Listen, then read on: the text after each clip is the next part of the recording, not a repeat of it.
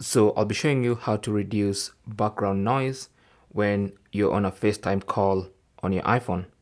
Now for this tutorial, I'm using the iPhone 14 Pro running iOS 16, but these instructions should work for other iPhones running iOS 16, at least.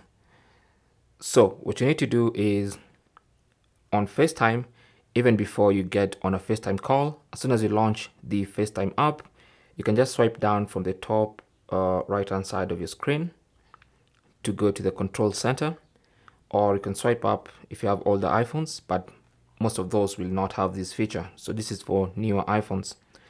So once you go to the control center, as long as you're on FaceTime, you should see the option called mic mode. So if you tap on that and then select voice isolation, that is the option that will reduce background noise when you're in a FaceTime call.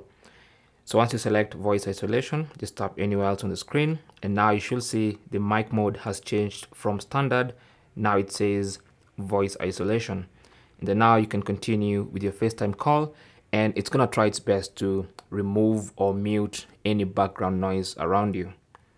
So that's basically how to use the voice isolation feature to reduce or try to mute background noise when you're on FaceTime.